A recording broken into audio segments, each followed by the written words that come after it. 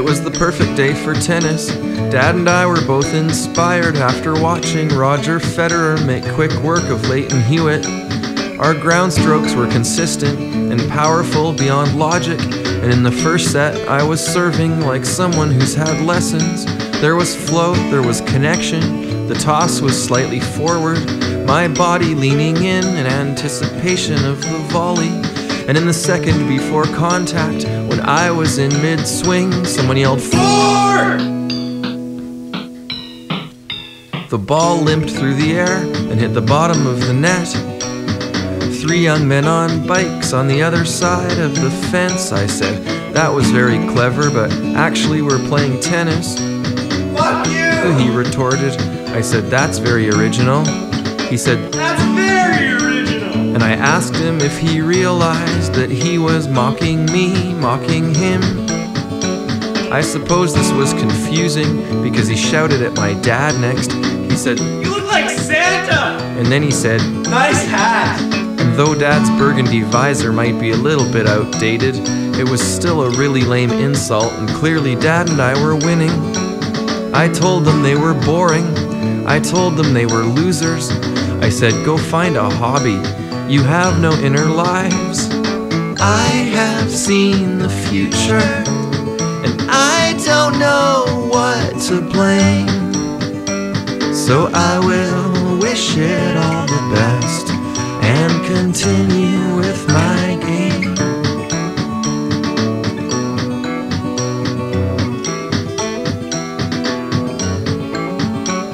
I flirted with the thought that I was being unfairly intolerant, that they were just at loose ends and naturally exuberant, like all young men showing off, full of bluff and bluster, practicing for a life in sales.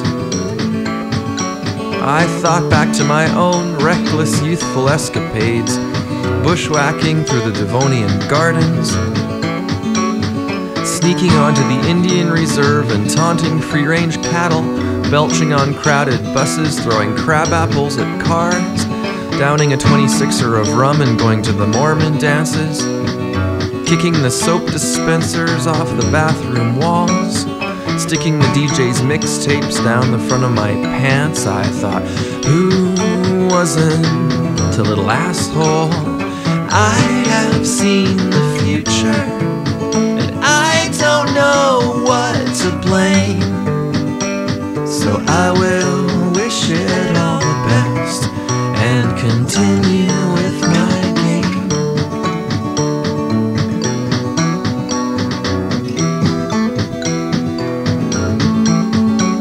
They hung out by the hockey rink, yelling incomprehensibly.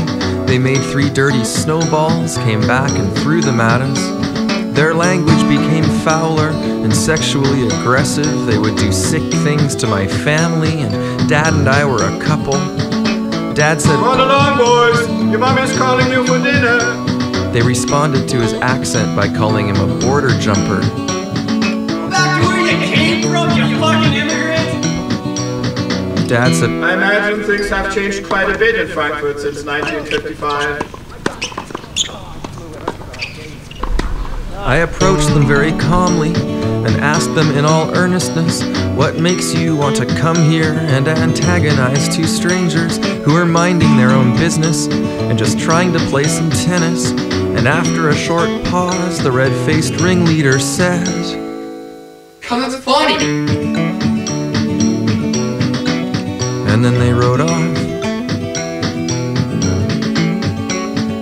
Dad said with chagrin, They must have learned that stuff from their parents. I said, "Don't forget, Dad, we are in Calgary South."